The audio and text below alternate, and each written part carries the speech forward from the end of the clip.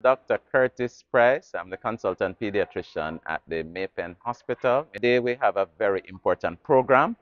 It's about rheumatic fever. It's an educational program and awareness program for this very important condition.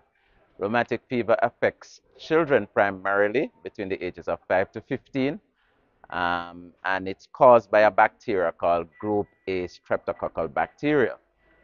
Can cause serious effects on the heart. So parents and caregivers and doctors and everybody who render care to children need to be aware of this condition, need to be aware of the signs and symptoms, need to be aware of the sore throat associated with it, and need to be aware of ways to prevent it. So today we're here, to just educate the population, the populace, the staff, everybody, for everybody to be on board so that we can reduce the incidence of rheumatic fever in Clarendon and in Jamaica on a whole.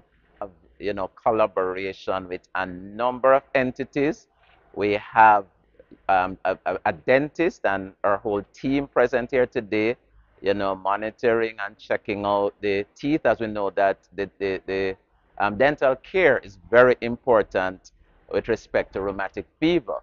In addition to that, we have a cardiologist who will be doing or is doing presently heart screening, so ECG, to monitor the status of the heart. As we know, heart is very important in the condition of rheumatic fever.